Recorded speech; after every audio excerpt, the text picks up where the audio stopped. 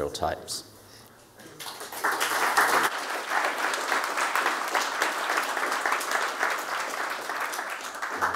Hi, I'm a computer science researcher, and today I'm going to talk about an ongoing research project where we try to verify concurrent Go programs using an approach called behavioral types. I know the title of my talk is a bit cryptic, but I hope at the end of the talk you have a vague understanding of what is behavioral types and how we can use them to understand concurrency in Go and other programming languages. So let's first take a look at Go. Go is well known for its built-in support for concurrency. Do not communicate by sharing memory. Instead, share memory by communicating. So Go takes a very unique approach to concurrency in that it encourages the use of message passing rather than the more traditional shared memory and locking style of concurrency. So in Go, we have Go routines, which are efficient, lightweight threads where we can easily spawn to do different tasks concurrently. And then we have channels, which are simple but expressive primitives for synchronization between the Go routines by message passing. So the concurrency model and the concurrency primitives in Go is resoundingly simple. And with just a few lines of code, you can already get a concurrent program up and running. But here's the question for you. Does having simple concurrency primitives make using concurrency easier? And I think the answer is no. Because having simple concurrency primitives doesn't really hide the inherent complexities and pitfalls that you can find in concurrency. And if anything, adding concurrency to your program can open up your program to a completely different class of bugs that's not usually found in any sequential program. So for instance, you can have data races where you have multiple Go routines trying to access the same shared variable, and if you access it in the wrong way, then you lead to the program in an inconsistent state. Or if you use mutex to protect your shared variable, well, if you lock and unlock your mutex in the wrong way, then you can also easily get into mutex deadlocks. But today in this talk, I wanted to focus on the message passing style of concurrency, and also the kinds of concurrency problems that can come with it, such as communication deadlocks. So what do I mean by communication deadlocks, and what can we do about them? Well, let's look at an example. So let's suppose two gophers try to send each other a message. We know that gophers are really simple creatures. They can't multitask, so they cannot speak and listen at the same time. So in order for one gopher to pass on a message to another gopher, the gopher will only speak if the other side is ready to listen. What if both the gophers are really impatient and they both wanted to speak before they listen? Well, then we kind of have a problem, because neither of them can speak, and both gophers will be stuck waiting for each other to listen. But we know that they're not going to listen. They both want to speak first. And this is a textbook example of a communication deadlock. And if we try to implement this as a program, then this may be what we get. So first of all, we have two gophers spawn as Go routines. And each of the gophers start by saying hey to the speak channel. And then they try to receive a message from the listen channel. So they try to speak first before they listen. And if we try to run this program, what we get is fatal error, all Go routines are asleep deadlock. So the very fact that we know that this program has a deadlock and is reported in the output is because of the Go's runtime deadlock detector. So it works by looking at all the current Go routines in the program and see if any of them are still running. So if none of the Go routines are running, then of course there's a deadlock and the program cannot continue. Okay, so there's a deadlock in this program, and let's say I didn't know about it, and I just added a completely new Go routine to the program. So what I'm doing here is I'm not really fixing the deadlock, but I'm adding something extra to the program. So the deadlock is still there. I'm just adding something extra. So the deadlock is still there. The deadlock detector should be able to detect that as well. But we try to run this program. We expect a message saying there is a deadlock, but actually, there's no such message. And it's because of this is because of how the runtime deadlock detector works. Because when a runtime deadlock detector comes around and checks if there's any running Go routines, there is at least one Go routine. So make coffee is a completely separate Go routine, and it comes around, sees that make coffee is having some progress, so obviously there's no deadlock, even though the other two Go routines are completely stuck. So this is sometimes we call it a partial deadlock. So if the program has a deadlock, but only some of the Go routines are active, then this is what we call a partial deadlock. And so in short, the runtime deadlock detector is not very robust, and so don't rely on it to detect all your deadlock problems. But it turns out that deadlock detection is a much harder problem than it seems. So for instance, if you have any concurrent problems, if you try to run a concurrent program, then all the interleave executions may run in a completely different order. And so maybe you find that deadlock only happens sometimes. So it's really hard to track down and debug. And the more problematic cases is when you have a program that doesn't output for a very long time. You can't really tell between having the program having a deadlock or whether it's just a really genuine long-running program. So there's no way of telling whether or not there's a deadlock if the deadlock detector is not able to tell you that. So we looked into solutions and see if there's any other solutions already in academic research. Well, and luckily, deadlock detection is an important topic in concurrency research. But most of the practical works in deadlock detection focuses on shared memory and locks. And that's obvious because most of the mainstream programming languages uses the shared memory approach to concurrency, like Java or the new C++11. And as for the message passing style of concurrency, most of the works that works with deadlock detection are limited to theoretical works. And also, other than Erlang, which uses the actor model, there's not a lot of active and native concurrent programming languages out there for people to test on. So if we look at the research papers on Go, which can be found in the Golang GitHub wiki, you see that even though there are a lot of papers that uses Go, there are only very few it's about Go itself. So a lot of the papers are using Go to implement some maybe new kind of distributed systems or maybe even analyzing DNA sequences, but just very few are about Go on the language itself. So it is our research aim to apply the theoretical advances in concurrency to Go so that we can better understand the concurrency in Go and use that understanding to try to detect concurrency problems such as deadlocks. So to do that, we first need to know the core reason for the deadlocks and the concurrency problems. So channel operations like send and receive, they block the Go routines when a channel is not ready for it.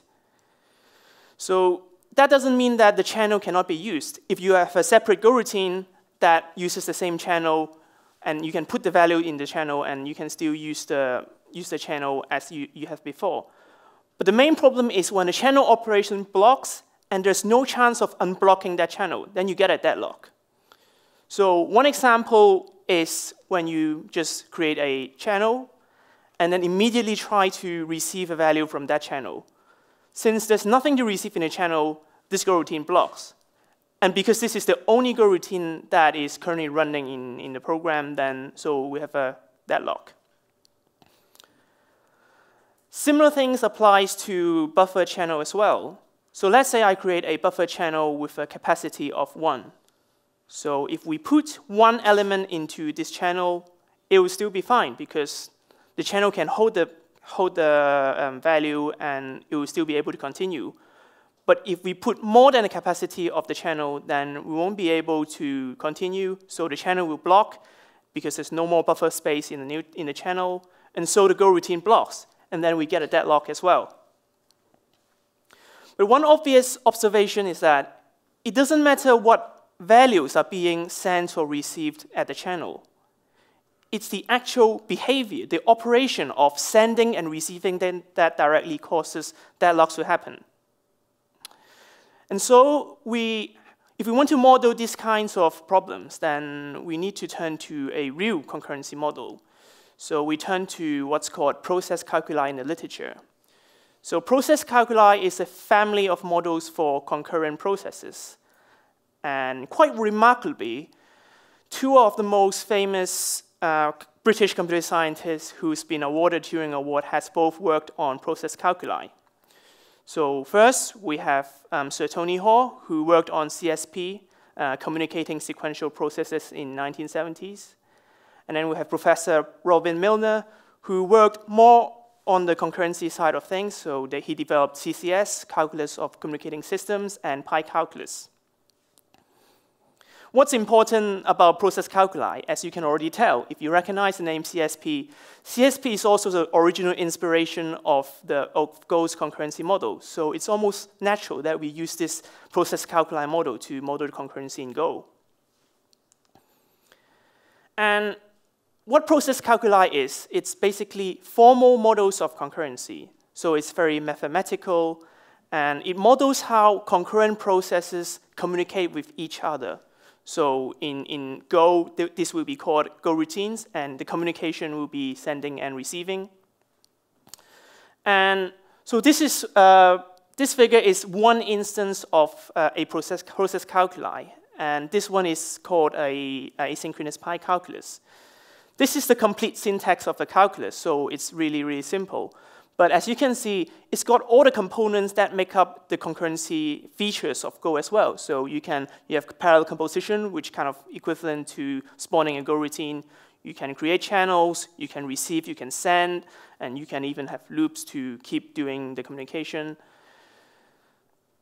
And we build on top of this foundation and we introduce what's called behavioral types.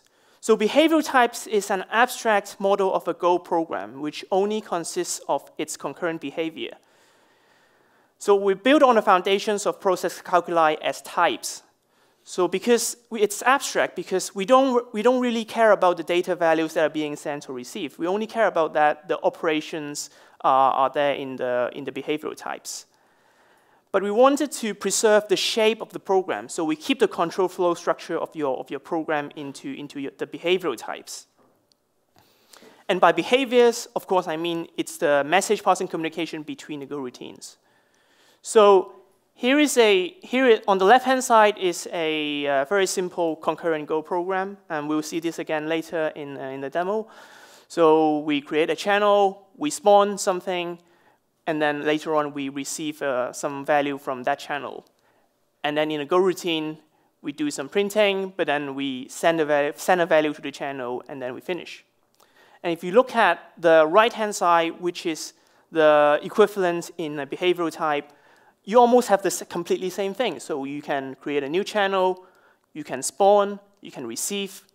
But the biggest difference here is we're not talking about the actual values that are being sent or received. So here in sending, we're only saying we send to this channel that is passed on by in the argument of the function.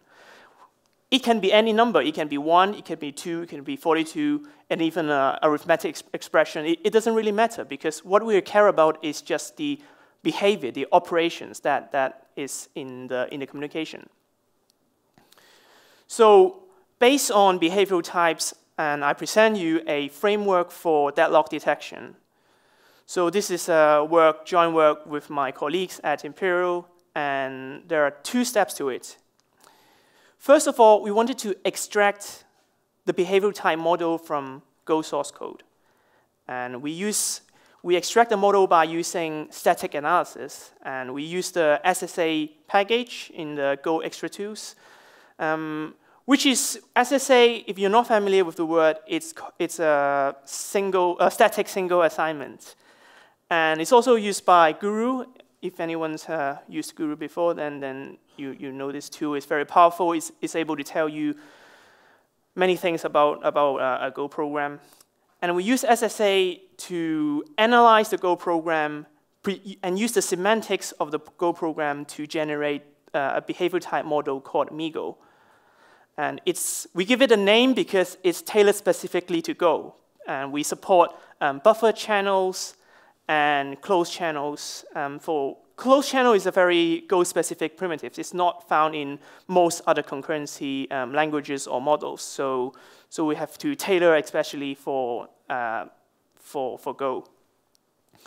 So we take the Go source code, we convert it into SSA form, and then we extract the behavioral type model as a model. And the second step is to use a model checker to check for the properties in our model. So model checkers are specialized tools for analyzing very big models. And generally, so in our case, we convert the behavioral type model into an LTS label transition system. But it's generally, you can think of it as a graph of all the possible executions of a program. And in this case, the possible execution of the types. So, and then we put into the model itself, and then the formula which describes some properties of the graph. So the properties of the graph are usually expressed in a kind of logic statement.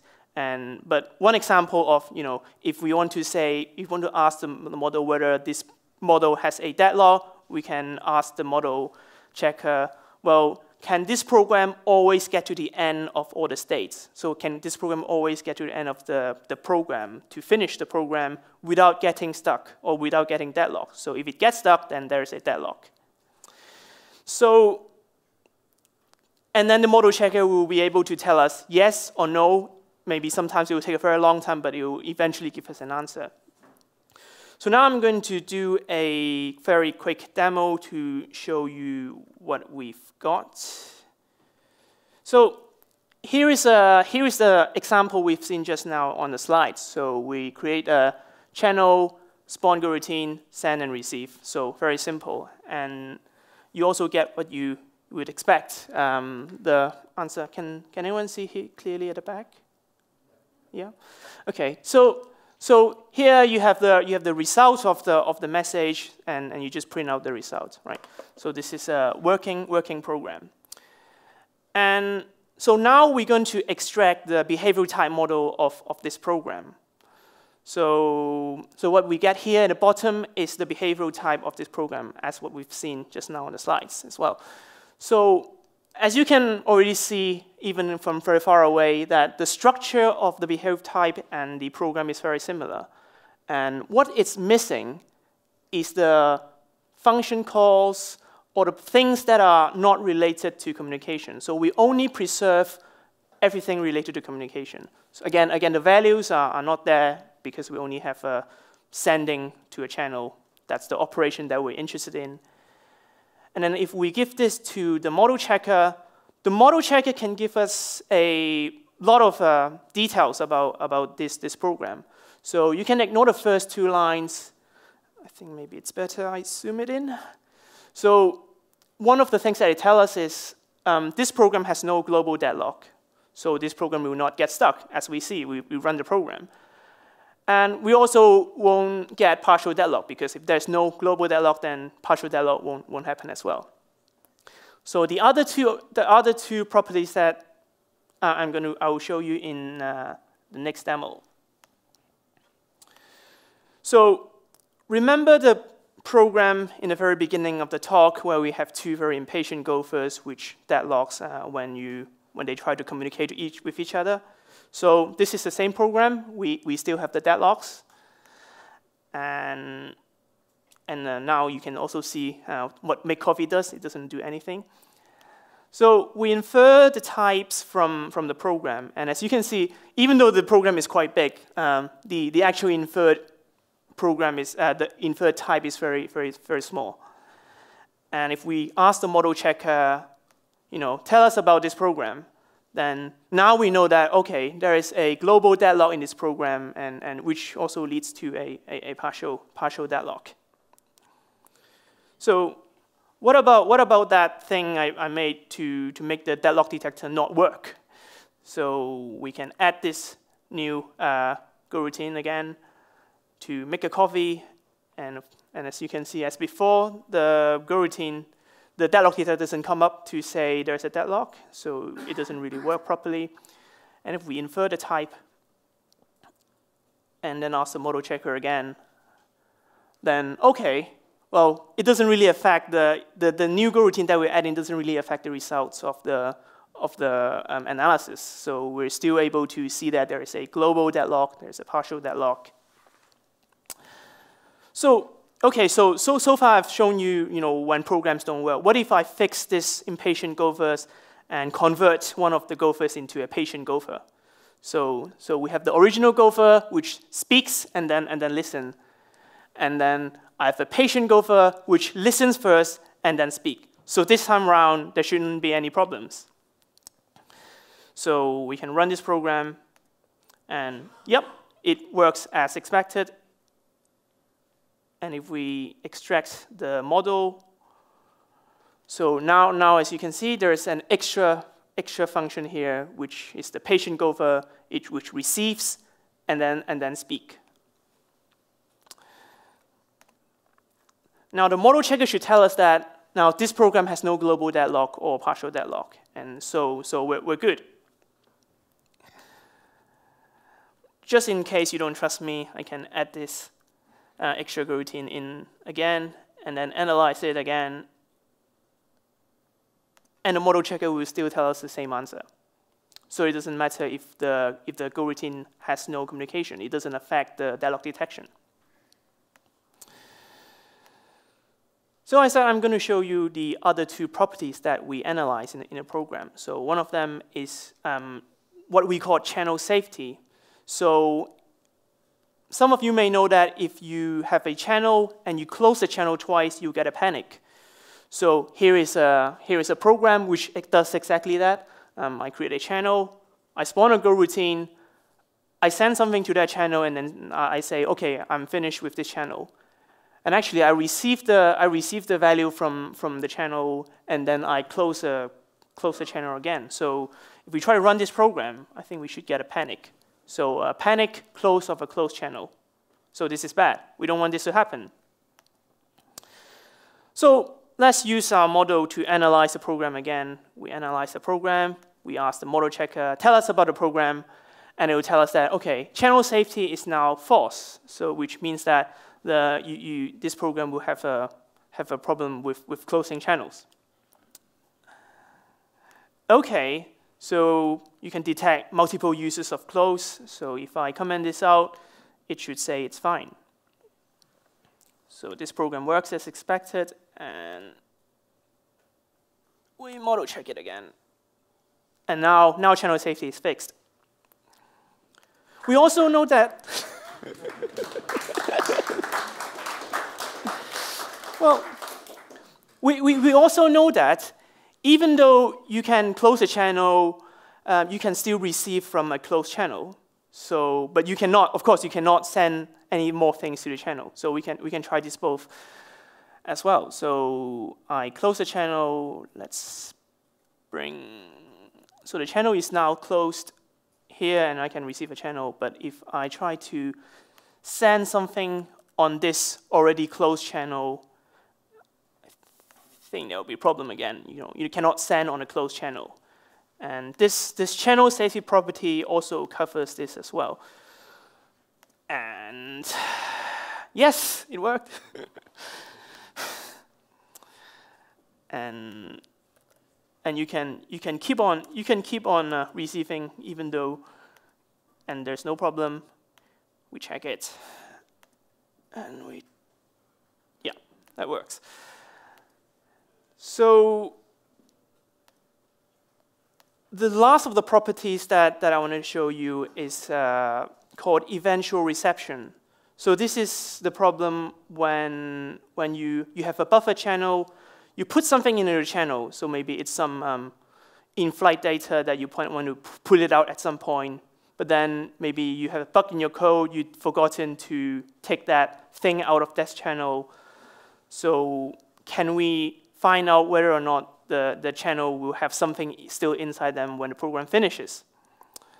Well, So it doesn't really cause an error, but it will be a very hard bug to detect because you don't know whether or not you have received something out from a buffer channel. So here I have a program which creates a channel and then puts a value into the channel, but I didn't take it out, so I just let the program finish. As I said, it isn't really an error in the concurrency, but it is a property that we really wanted to know about. And so we, again, infer the type, and then we model check it. Now it tells us that eventual reception is false. So the messages that you put into at least one of the channels are not always taken out of the channel. So, well, to fix it, we can just easily, take the value out of the channel. And again, it doesn't affect the running of the program, but it's a property that we're interested in. And we ask the model checker, yep, eventual reception is a property now satisfied by this program.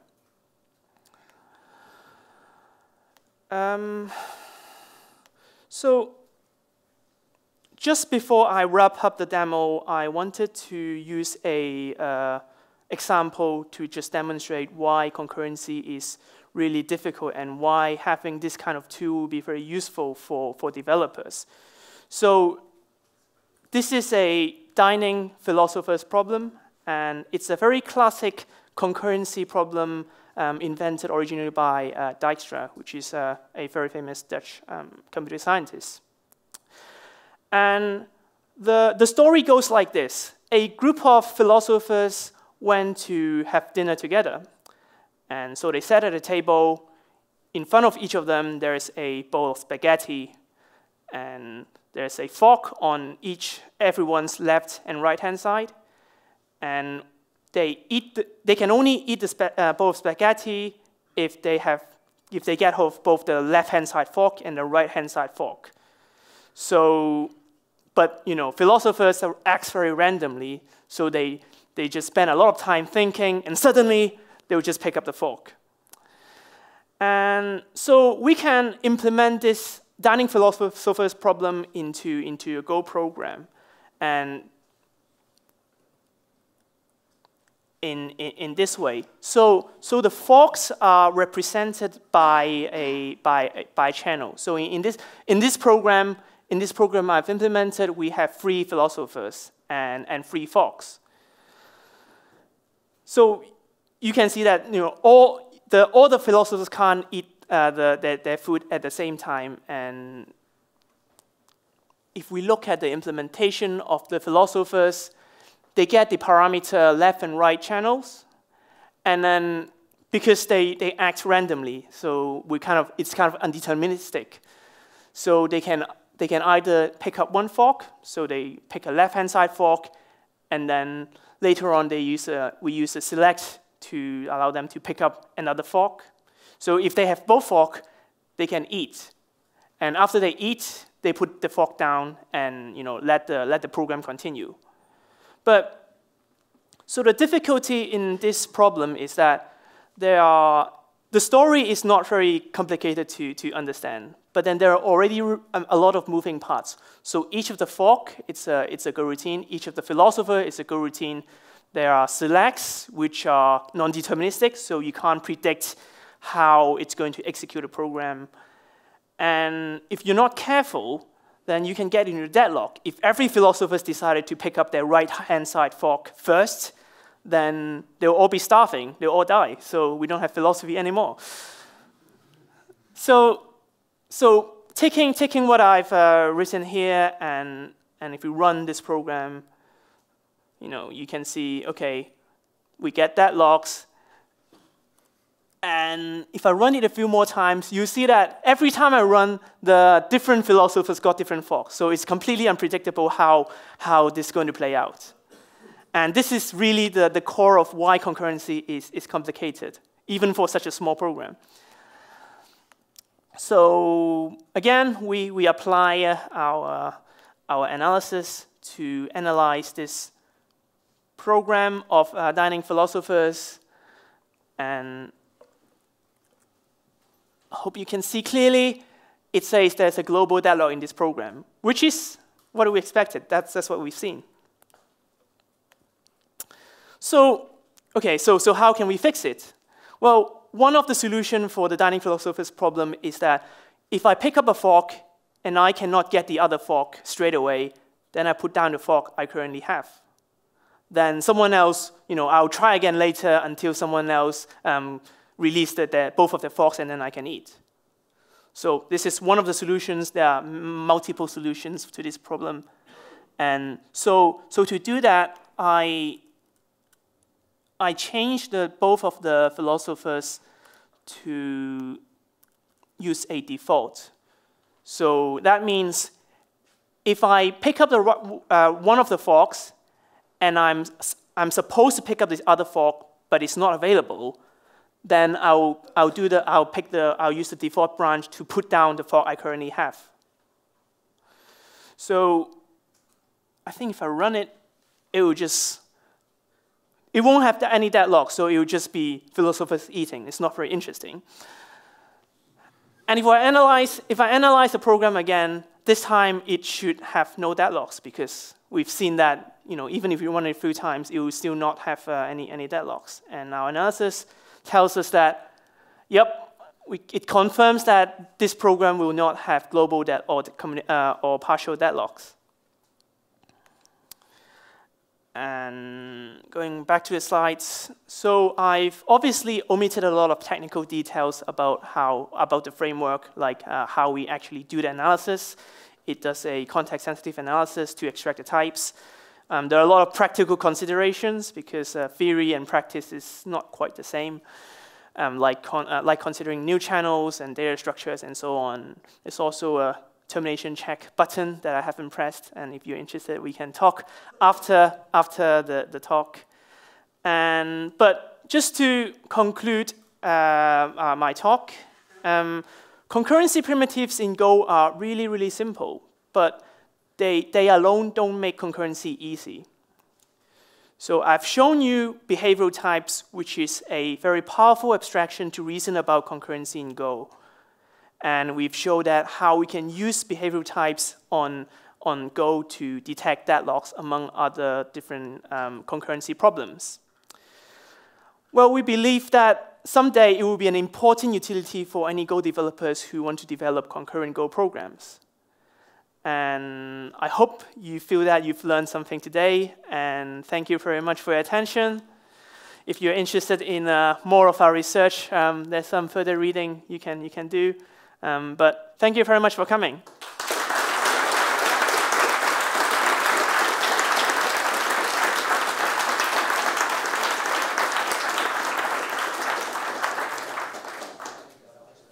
Is there any questions?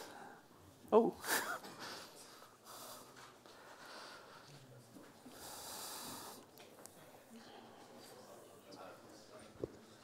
Hi, great talk. Thanks.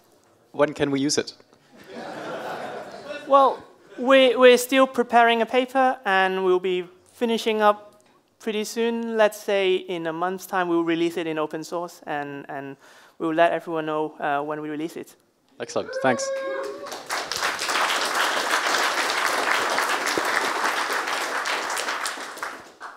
Yeah, great talk. And question about the feature of the model checker being able to show the lines that cause the issue. Well, well, that's a general problem with model checkers, because internally they don't really represent the model as in the input. And so as far as I know, it goes through at least 2 phases of transformation. It goes into label transition system, and then it becomes a Boolean equation thing that the model checker will very efficiently solve. So technically, it's possible, but it's going to need a lot of engineering effort to get this working. Yeah. Just like a debugger. I mean, if you run a program and you get into something and you don't know where it is, then it's really, really hard to tell after so many transformations in the model. Of course, and I think everybody would agree that it's still good enough as it is right now, and we're really looking forward to get it on our hands. Thanks. Wow.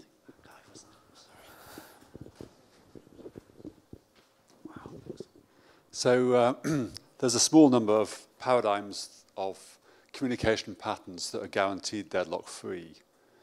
Would it be possible, for example, the client-server paradigm? Mm-hmm. If you've got an acyclic graph, it's deadlock-free. Mm-hmm. So would it be possible to short-circuit your model calculation on a big model if you can recognize patterns, or would that not be an issue? I don't see the reason why not. I think it will be possible. I can look into that, and we can talk afterwards.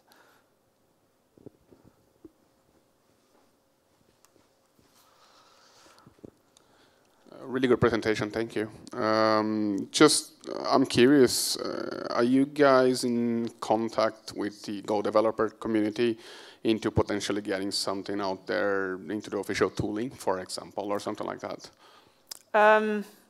Not at the moment. I don't think it's quite as ready as we wanted it to be. Maybe a few more iterations, then we can start talking to them. But we do want to collaborate with Google if they're interested in the tool chain. Thank you.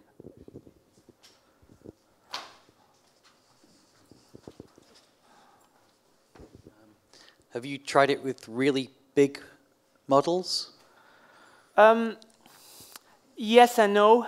So there are certain limitations that I didn't really mention in the talk, and I think they can be solved. So for pretty much any static analysis approach to analyzing programs, there are limitations on how much runtime things you can infer from a program. So if you, let's say, have the user to input a number and use it as a channel buffer size, then obviously you wouldn't be able to analyze it statically to guarantee that this is going to be safe for any number of buffer size. And so we will try to address this after we finish our current implementation. And there are a lot of things that we wanted to do, but we still can't. But no, I was thinking more about like when you've got like, you know, I don't know, sort of do an example with like 65,000 channels and what sort of runtime, you know, you've got a lot of interactions. Is it an exponential runtime in solving, or? I think it will be all right to solve. So okay, cool. Most of the Go programs that we've looked at have, maybe even for a very large code base, they usually have only a limited number of concurrency, because you usually don't want to overuse your concurrency stuff. And one of the more complex one is actually the dining philosopher's problem, because you can easily get into a lot of states of interleaving between multiple philosophers. And so far the model checker has been able to handle it quite well. So I would imagine if we can get a model out of any bigger programs, we can test it on a model checker, but I don't think it will be too slow for the model checker to check.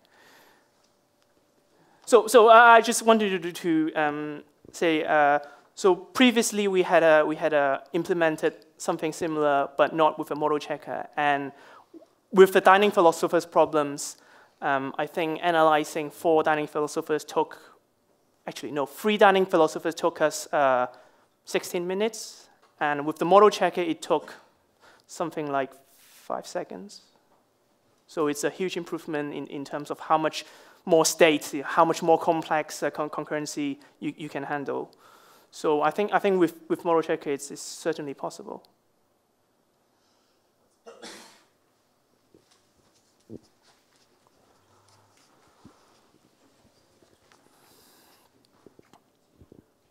Hi. So for some of these properties, it gives you like true or false outputs. I was wondering if it also like gives you maybe or gives up, or like when it gives you yes or no, are there false negatives or positives? So in a really bad cases, it will time out. It will just take too long for them to calculate the model. Maybe take a few days to do that. But I think eventually it will tell us yes or no. And sorry, what was the other question? I was wondering about like false negatives and positives, like how to think about whether like true means yes, definitely, or? Well, for now, it's very much depends on how much of the model we can directly extract from the model. So, right. so for now, we're very conservative with the extraction. So we only extract the model as it is if it's exactly like that written in the source code. So we don't use any heuristics to say, okay, if it takes n channels, then let's just say n is 1. We don't do this kind of approximation.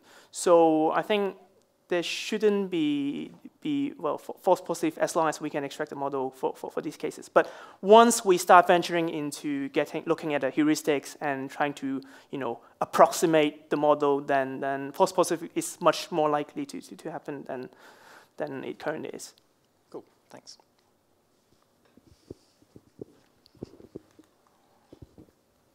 Yeah, thanks for the talk. It's really interesting.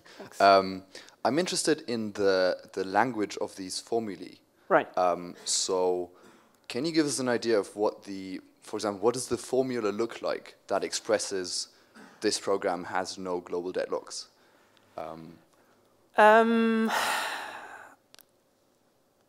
I can give you a keyword. You can look it up. It's a modal mu formula.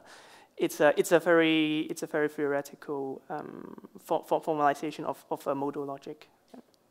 Okay, I'd like that pointer. Cheers.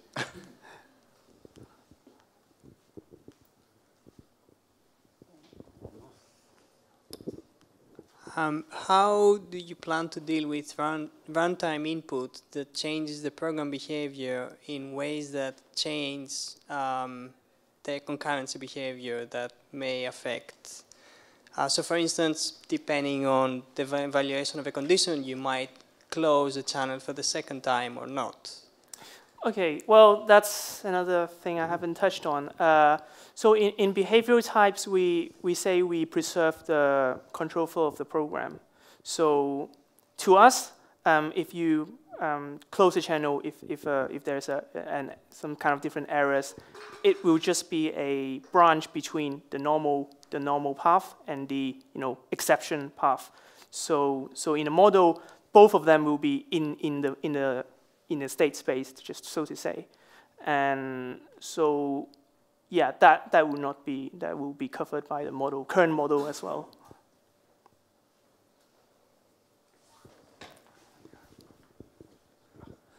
Hi, great talk, by the way. How did you prove that this doesn't solve the whole team problem?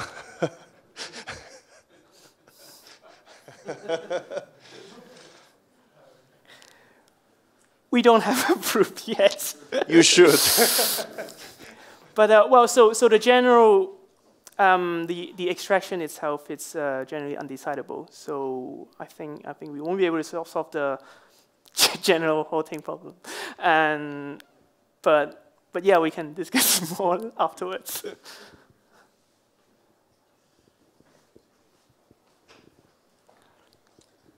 So you mentioned the pi calculus at the start of your talk. Yep. Obviously, if you're sending channels across channels, yep, then the topology of the communication changes. Yep.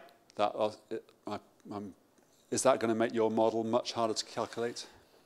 So the model that the kind of calculus we're currently based on is CCS. We don't do channel passing yet. But as for theoretical work, there are type systems that deals with typing for pi calculus, which covers these cases of mobility, or if you're familiar with pi calculus. And those are really complex type systems, and I am not sure whether or not you can really practically implement them. But they do exist theoretically. And in practice, well, we'll have to see. Thanks.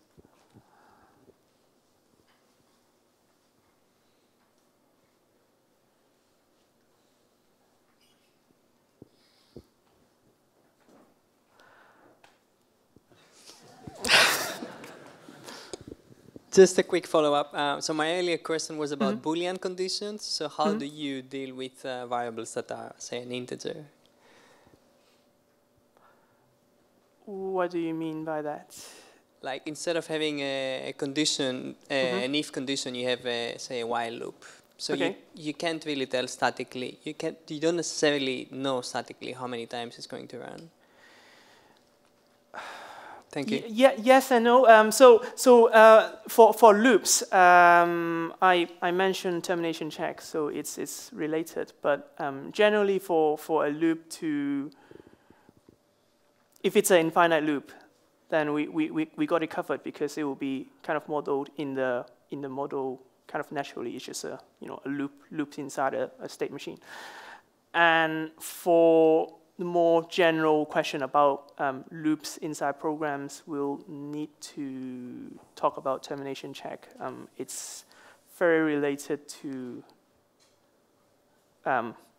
liveness property of a program. So for instance, you can have a loop that causes the program to have a partial deadlock, even though it looks like the program wouldn't because of the loop conditions, and that's related to termination check. We can talk later. Hi. So I imagine there is no overlap between your work and the Golang race detector. Not currently. So the race detector is also a runtime tool. So it's like the deadlock detector, except for the runtime for the race detector. I think it's much better supported and it's more accurate than the deadlock detector currently is. But there's no overlap. No.